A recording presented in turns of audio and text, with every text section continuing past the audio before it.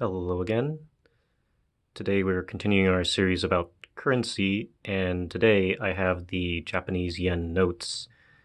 Previously I reviewed the Japanese yen coins, and now today we have the commonly used notes of Japanese yen. They're issued by the Central Bank of Japan. These are the face sides of all the notes, and these are the most commonly used notes today. We have the 1,000, the 5,000, and the 10,000 yen note. On the back, you can see Nippon Ginko, which translates to just the Bank of Japan. And unlike other countries these days, Japan still uses a lot of cash for transactions. Something north of like 30-35% of all transactions are still conducted in cash. When you travel in Japan, you should carry cash with you. A lot of restaurants still only accept cash. And even if you go to, like, say, a department store or something like that, people will still pay in cash if they can. People don't use credit cards or debit cards as much as other countries. Also, if you're used to having notes that are kind of short, Japan is different in that their notes are quite tall. So they may not fit in every wallet.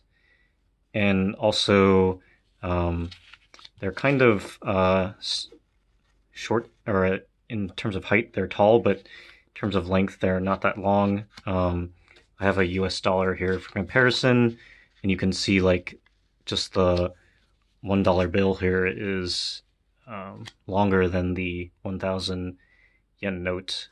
But in height, you can see that the yen kind of quote-unquote towers over the dollar bill. So it may not fit into your wallet if you come from a country with kind of short money. Otherwise, let's go over the values. The 1,000 yen note is about 10 US dollars. The 5,000 yen note is about $50. And the 10,000 yen note is about $100. And these are very common. People carry around all of them. They don't just carry around like 1,000 yen notes for smaller purchases. They may carry around a variety of notes to pay for everything.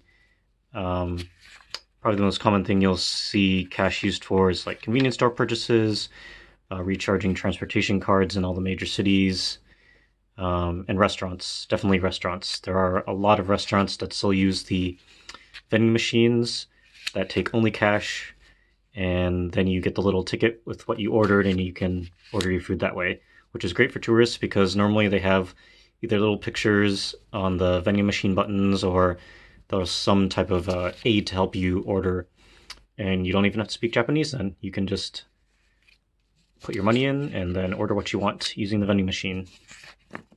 Let's look at the backs of the notes. You can see here there's different artwork and then the watermark in the middle. So this is a very iconic thing of Japan, Mount Fuji and the lake in front of it. This is a statue of a phoenix, I believe, and this one is, I believe it's irises, the flower. So, and you can see that the notes have different color tones to them. This is more blue. This is kind of purpley. This is kind of beigey brown. And there's other security features, of course, in the notes as well. But the most easiest one to see is the watermark. I think you can see it on a camera there. And you can see in the middle of each one, there's the watermark. This one. So yeah, for me, from where I come from, the notes were quite tall and didn't fit into one of my wallets I had. The wallet I have currently is from an Asian market, so it can easily fit the tall notes here. Again, the actual length is not that long. You can, again, compare it to, like, say, the US dollar. Even the 10,000 yen note is just slightly longer than the $1 note. But yeah, very tall bill, so to speak. Other than that, if you go to Japan, definitely get some hard currency. You're going to need it. You're going to be spending some of it in restaurants, maybe for your public transportation and some other things. It's just very commonly used still, unlike a lot of other countries that are going completely cashless. And I'll bring you some more information about currencies soon.